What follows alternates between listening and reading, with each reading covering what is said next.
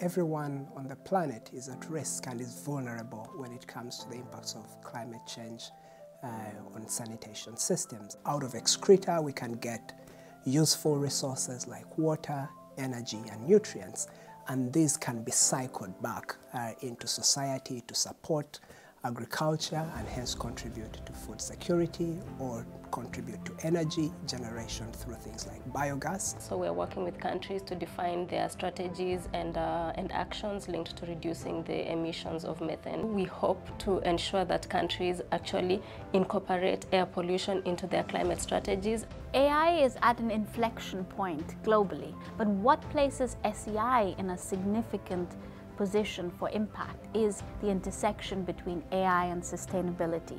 So how do we optimize the energy grid? How do we locate globally where the critical minerals are? So all of these expertise need to come together to address the challenges and barriers.